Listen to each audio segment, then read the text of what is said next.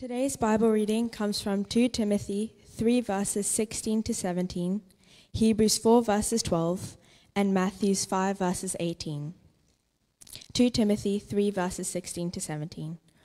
All scripture is inspired by God and is profitable for teaching and rebuking, for correcting, for training in righteousness, so that the man of God may be complete, equipped for every good work. Hebrews 4 verses 12. For the word of God is living and effective, and sharper than any double-edged sword, penetrating as far as the separation of soul and spirit, joints and marrow. It is able to judge the thoughts and intentions of the heart. Matthew 5 verses 18. For truly I tell you, until heaven and earth pass away, not the smallest letter or one stroke of a letter will pass away from the law until all things are accomplished.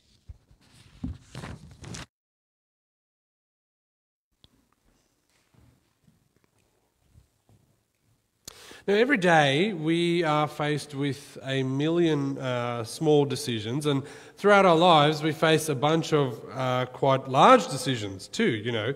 We need to think about what school we want our children to go to, what career path we should pursue. Right now, the Year 12s are writing their exams, and so after that, presumably, many of them will go to university. What course do I enroll in? We need to think about things like what suburb should I live in, whether I should remain single, whether I should get married. If so, whom should I marry? How many children should we have, and how far apart should they be? Should I accept this job offer from this company or that one? Or should I stay where I am? Should I accept the promotion or not? We're faced with 1,001 decisions in life, and almost none of them are addressed in Scripture. The Bible doesn't have a very convenient chapter called How to Decide What Job Offer to Accept, where you can go and look up, the book of Life Hacks, chapter 7, verse 13, and figure out how to assess a potential spouse. So what's the point then of this book if it's not going to be useful in all of these everyday life decisions? What's the point of a holy book that doesn't answer these questions? Well, the Bible doesn't teach us these things because it is a book with a specific purpose. It is never given as a kind of manual for life, although it is a manual for life. It's also not written so that we can figure out, which marriage partner we should choose, although it does have a lot to say about it. Instead, the Bible is written to reveal to us who God is and who we are and how our relationship with Him works. It is written to teach us about how our relationship with God was broken, how Jesus fixed that, and then what we should do about that.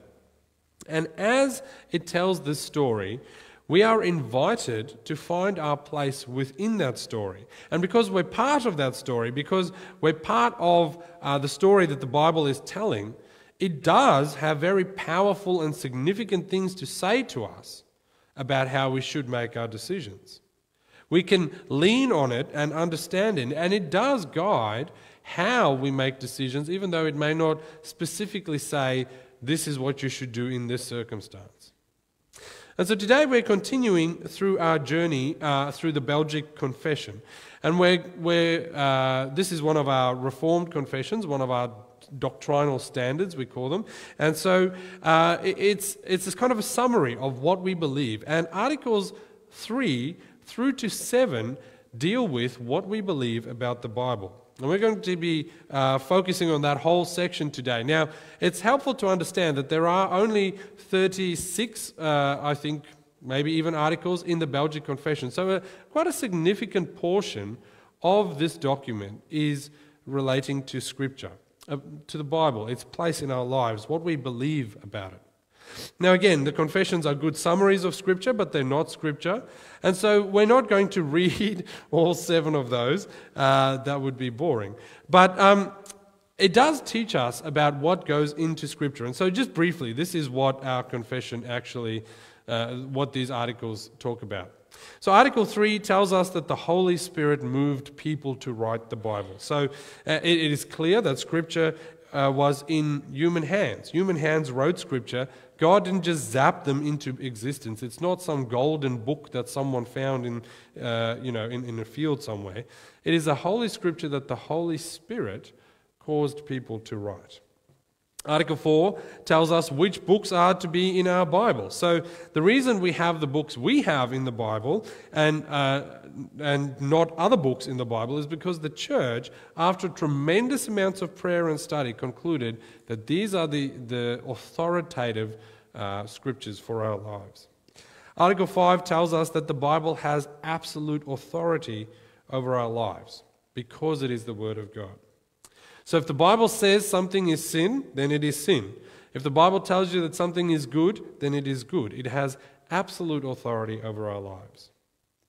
Article 6 tells us that there are actually other good books that were around at the time that this confession was written that were also good but aren't actually Scripture. And we call these the apocryphal books. And some, particularly Catholic Bibles, will have a section of the Apocrypha in it. And in fact, this confession, Belgian confession, says there are many good things in these stories and whatever, but they are not divinely inspired by God. So the church can certainly read these, they may learn from them, and even accept them insofar as they don't contradict the rest of Scripture, but they are not God's word to us. So as good as these books may be, even as true as they may be, they don't have the same power and authority over us. And then Article 7 tells us that Scripture is sufficient for everything we need to know about salvation. Now this is important because we don't believe that the Bible tells us everything about life. It doesn't tell you which job to accept or which suburb to live in. But it does teach us everything. It is sufficient to teach us about salvation, our place in God's story. And so that's what we're going to be delving into today. And we're going to be particularly doing that via that 2 Timothy 3:16 and 17 passage. Because the Bible is ultimately God's empowered word. And so that's what we're going to be looking at. Now, I want to focus on this verse, these two verses today, and we're going to spend the rest of our time this morning thinking about what the Bible says about itself. Now, Paul here is writing to his protege, Timothy. He's been encouraging Timothy, if you read this in context, he's been encouraging Timothy to stick to the truth of the gospel. Now, Timothy has been instructed, he's been taught, he's been trained up, and he was put in the church of Ephesus to be its pastor there, really. And so Paul encourages Timothy in the very difficult context of the church of Ephesus to encourage him to say, keep going. And he says this particularly because there were people coming into the church. They were false teachers or charismatic people or whatever the case may be. They were coming into the church and trying to draw people away from the truth of Scripture. And so Paul writes to Timothy and encourages him, and he says, keep going. Keep teaching the right stuff. And what is the right stuff? Well, he says all Scripture is inspired by God. So let's break down what he says to Timothy a little bit by bit. First off, he starts in verse 16 and says, all Scripture. All Scripture is inspired by God, all of it. That means that there is nothing in our Bibles today that is not from God. And we believe that about passages that teach us about God is love, Love is patient, love is kind, love keeps no record of wrongs. We can hear these words and understand deep within us that they are true and accept that they are the Word of God. We love passages like the fruit of the Spirit, love, peace, joy, patience, kindness, goodness, thankfulness, self-control. We hear that and we think, yes, that makes sense. We like stories like put on the full armor of God, the belt of truth, the breastplate of righteousness, the boots of peace and shield of faith and helmet of salvation, the sword of the Spirit, and we think, yes, I can get behind that. These are wonderful passages that are clearly inspired by God. And so we can accept that about the easy things. But all Scripture is inspired by God. Those passages of deep, exceptional theological truth and beauty, we think, yes, it is by grace that you've been saved through faith. And this is not from yourselves. It is the gift of God, not by works so that no one can boast. And we think, yes, that's so different to how the rest of the world sees salvation and interacting with God work. And we think, yes, that makes sense. That's from God. Or passages of great deep wisdom. The tongue, says James, is a fire, a world of evil among the parts of the body. It corrupts the whole body, sets the whole course of one's life on fire, and it is itself set on fire by hell. And we think about the words we've spoken and other people have spoken to us and the damage words cause, and we think, yes, I can see how that comes from God. Deep truths.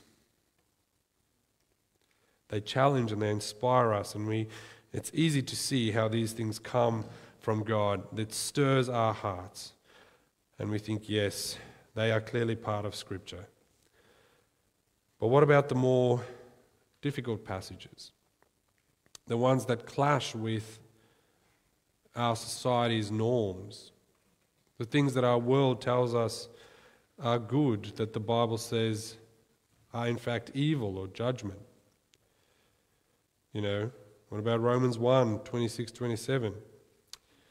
For this reason, rejection of God. For this reason, God delivered them over to disgraceful passions. Their women exchanged natural sexual relations for unnatural ones.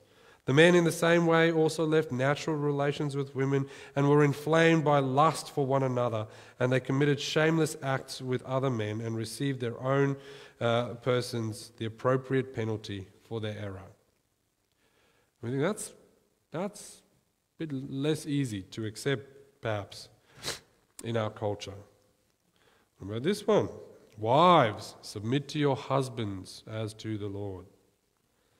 That's not a popular passage. Or in this world where you can be whatever you want to be, the Bible speaks clearly. God created man in his own image. In the image of God, he created him, male and female he made them. There's only two genders. That's uncomfortable in today's world, and yet these are words from God. They may be controversial in today's society, but nevertheless, they are part of Scripture. All Scripture is God-breathed, are God's word to us. When the little green book says, this is a ball and it's a cube, the Bible says, no, that is a cube. All Scripture. We can check what the world says. Second thing is, all Scripture is inspired by God. Now, the word we have here for inspired is this one. It occurs only here in 2 Timothy 3. It is theopneustos, right? It is literally a combination word of God and breathe or spirit. The ESV's translation, which was also in the song, I think is better. It is, all Scripture is breathed out by God. All Scripture is God-breathed. Now, at the time that this was written, in people's minds, there's a really strong connection between a person's breath and their spirit. And we actually still have this kind of idea in our English word inspired, right? The word inspired means to get the spirit into someone. It comes from the Latin, but it's the same kind of idea. To be inspired is to get the spirit of something into you. It is to get the spirit or the breath or the essence of something into something else. Now, Scripture has been breathed out by God, or to put it another way, the words have His breath, spirit, essence in them. Now, that's a pretty massive claim, because it means that the very words of Scripture are empowered by God's Spirit, by God Himself. They're not just words on a page. They are the living, breathing Word of God. And that means that these words don't change over time, because God does not change over time. They don't change with the seasons. They don't change with society or culture. They remain the same. Jesus Himself says this in that passage we read from Matthew chapter 5. For truly I tell you, until heaven and earth pass away, not the smallest letter or one stroke of a letter will pass away from the law until these things are accomplished. All Scripture is breathed out by God, as God breathed. Now, if that's true, if it is true that Scripture is God's unchanging, living, breathing word, well, then that means it has total authority over us. It has power over us. It is relevant for our lives in a way that no other book can ever be. The Bible is different and set apart from every other book in the world. Now, I don't think it is an overstatement to say that God has invested his pneumatos, his spirit, into these words.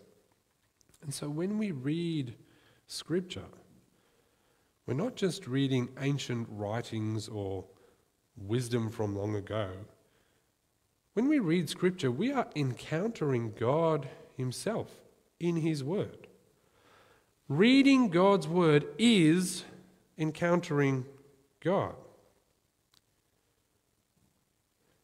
It is in reading his word, in hearing it preached, in sitting under its authority, that God communicates to us personally. You know, people often say things like, I wish I could just get a word from God. Well, just pick it up. It's right there. I wish God would speak to me. Well, like it's this thick. He's said a lot.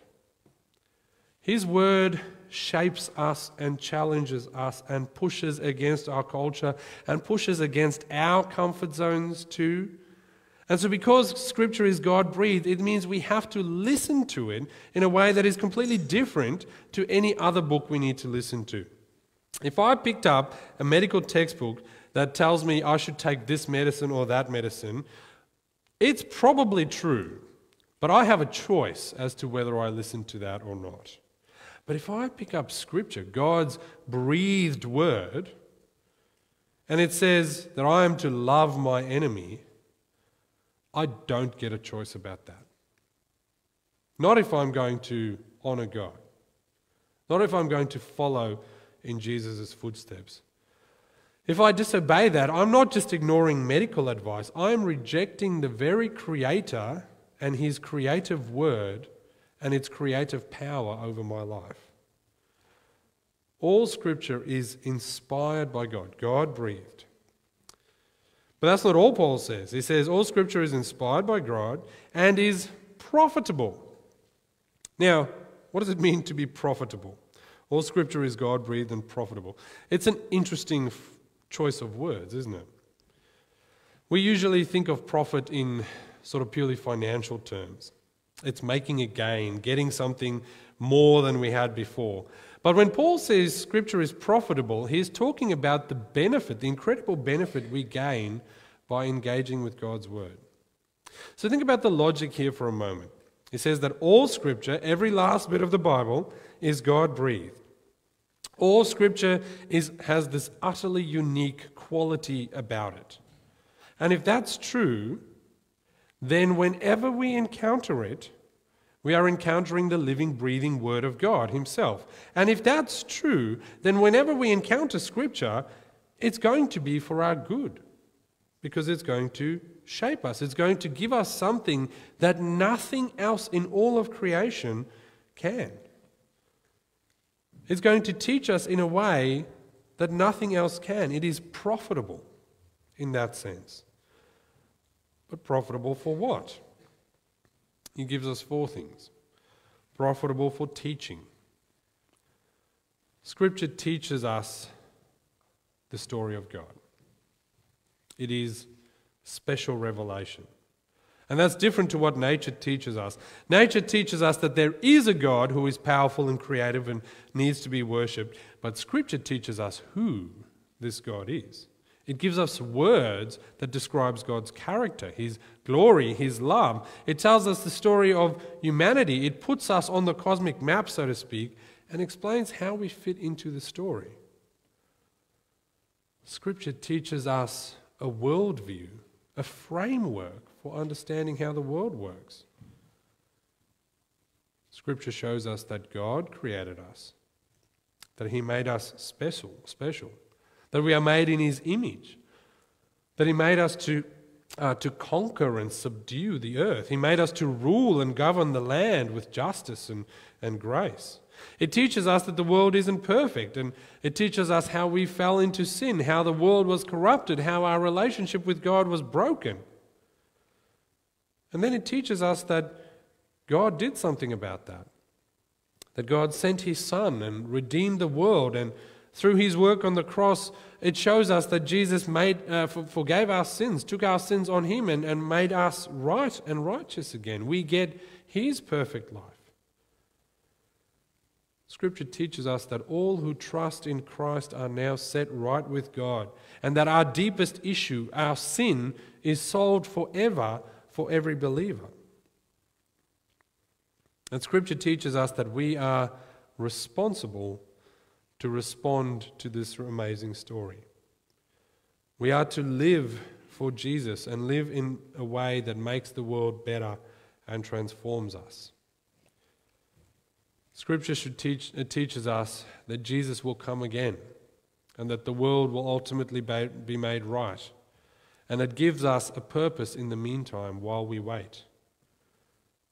It tells us that we are to make disciples until that time, where we can live with Jesus in a renewed paradise. Scripture teaches us a lot. It's profitable for giving us the whole story of God and where we fit in it.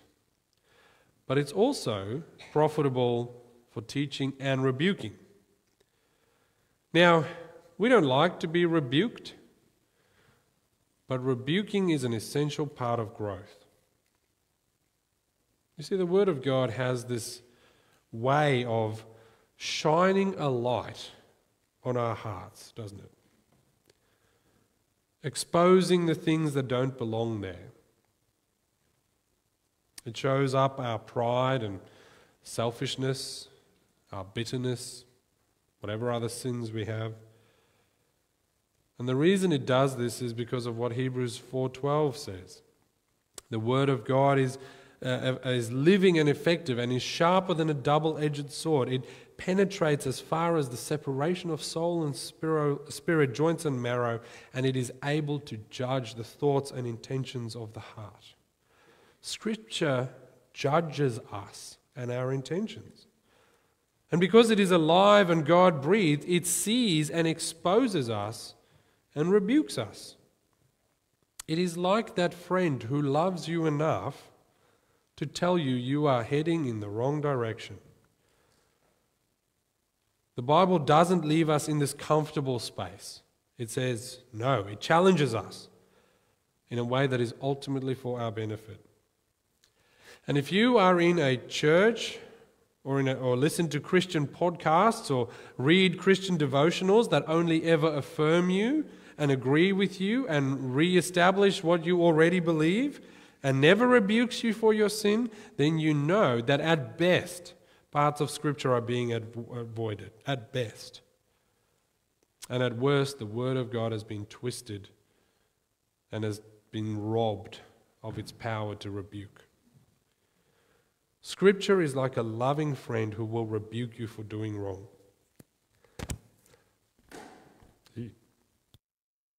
One of the most formative moments in my theological study was the time when I was supposed to prepare a sermon for evaluation. And so after we preached this before the class, we would sit in the office of the preaching lecturer, and he gives you a private feedback lesson. Yay. And he sat down and he gently rebuked me for not doing my work properly. And he was right. He cared and loved for me enough, and he cared about the church enough to point out my mistakes. And I hope that that has been helpful to the church ever since. And the great irony, which is not lost on me as I speak this, is that the passage I had to prepare for that sermon was this passage. 2 Timothy 3:16 and 17. Rebuke is good, friends, when Scripture does it. But it doesn't just rebuke us. It also corrects us. All Scripture is God-breathed and is profitable for teaching, rebuking, and correcting. Correction is different from a rebuke. A rebuke says, this is what you're doing wrong. Correction says, this is how you should do it instead. It teaches you what is right. God loves us, and He just doesn't want to condemn us. He wants to show us in the right direction. He doesn't just say, you're doing it wrong. No, He shows us a better way. He shows us how we might honor Him, love our neighbor, love ourselves, and so on. So it corrects our behavior. It gives us guidelines and commandments. And that's a good thing. And it does this with a purpose. And I think it's worth reading this whole passage together. All Scripture is inspired by God, is profitable for teaching, for rebuking, for correcting, and for training in righteousness, so that the man of God may be complete, equipped for every good work. God does these things because He wants to make us perfect. The word there for complete is finished, like a puzzle, All the pieces find its place and it is perfect, complete when it is done. Because we encounter God and His God-breathed word when we read it, and we are corrected and trained and rebuked by it, we are being formed by God every time we come into contact with His words. And He is shaping us to be more and more like Christ. Just like an athlete trains day by day to be stronger and more skilled and so on, all of us need training in godliness. And that training is to come from Scripture.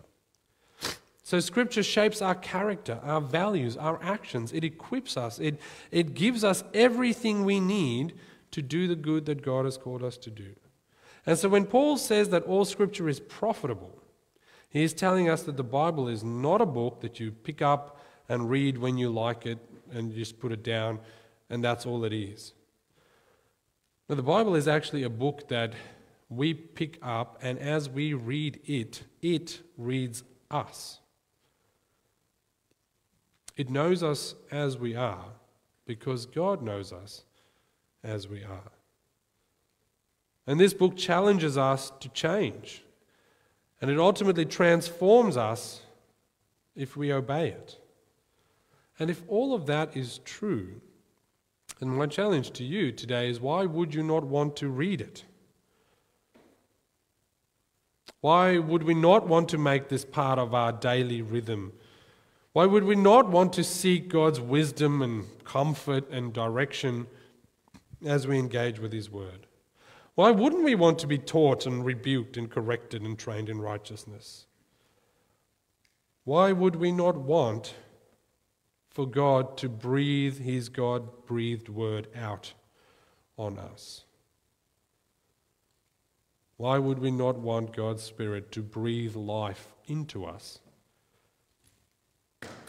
as we read His God-breathed word? Something to consider. Let me pray. Lord God, we thank You for Your word, for this special revelation that has this authority over us, that teaches us, that rebukes us, that corrects us, that trains us in righteousness, so that we may be complete, equipped with every good work, every good thing to do the work You've given us. Lord, thank You that You love us enough not to just leave us where we are, but that You are committed to us in a way that shapes us and forms us. We thank You for that. At the same time, we confess that it is often hard to make the time to engage in Your God-breathed word well and diligently. We pray that You will give our hearts the right attitude and the right priority in this way. And we pray this in Jesus' name. Amen.